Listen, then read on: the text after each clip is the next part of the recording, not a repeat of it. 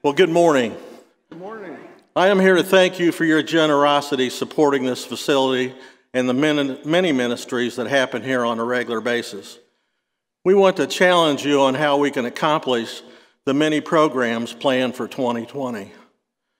First of all, I want to thank my family and friends for all their support as I tell my story about my participation in this church. One question I could ask is, how comfortable are you sitting in that pew? I think we are all pretty comfortable, and that is the reason for us to be generous as we look at our funding for next year's budget. I'm not going to get into the numbers. I'm going to tell you my 41-year history, briefly, hopefully, in Mooresville, and why Nancy and I are supporting this church, and now why we have planned to leave a legacy after we leave this earth.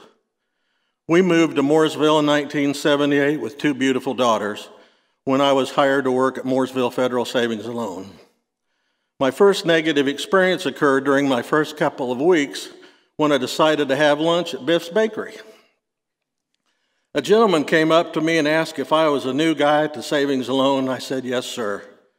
He began to tell me why I was not welcome here, since he was adamant that no growth was needed in Mooresville, and I was the last one that was needed as well. I won't mention this man's name, but he was on the town council and owned the land where Meadow Lakes and the Jackson Center are currently located.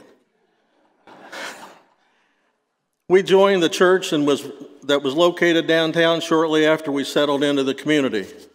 It was only a few short months later when I had a very positive experience when my daughter Mandy and I went to Eminence High School to attend the girls' basketball sectional. Mooresville girls was pretty good that year, and perhaps they had gone to the semi-state that year, I believe. A gentleman came up to me and asked if I was the new man at the Savings and Loan. I said, yes, sir. He said he would like to buy Mandy and I's tickets to the game. That man was Sonny Perry. Several men influenced me at our church downtown, like Richard Kellum, Aldridge Harvey, Chelsea Thompson, just to name a few. We managed to work our way through into the interpreter Sunday school class, where we learned a great deal about the Bible. In the late 80s, I was asked to join a group of church members to walk this parcel of land. Since we were landlocked downtown with very little parking, along with utilizing a 2-story and maybe you call it a 3-story with the basement, without an elevator, it was a challenge to think about growing the church.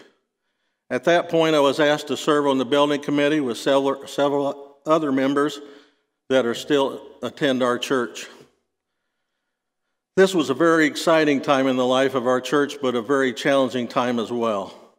The decision was made to buy this parcel of land, which contained about 50 acres.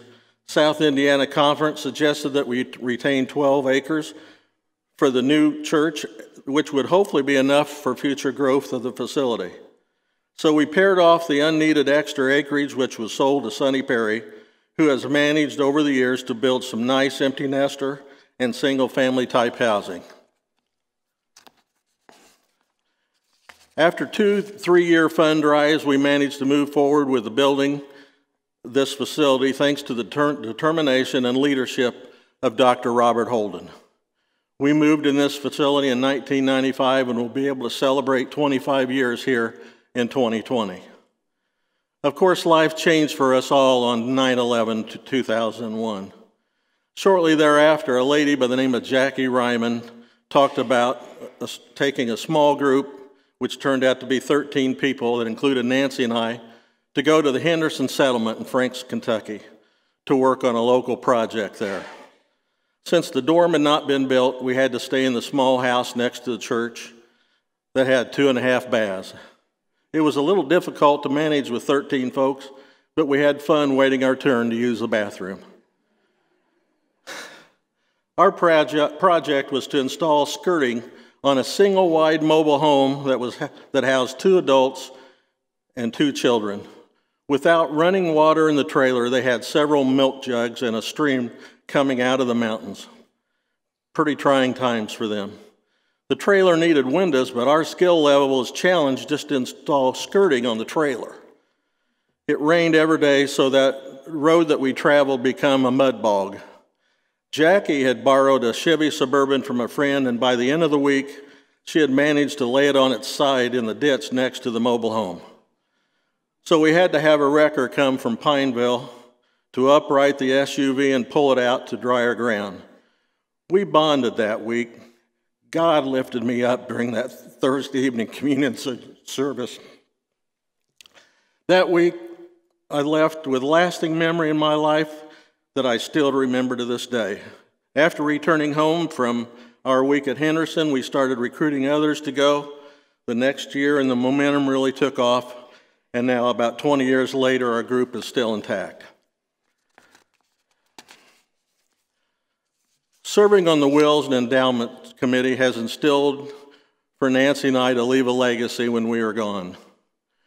We were very proud that we had a daughter get married here and a grandson that received his Eagle Scout Award here.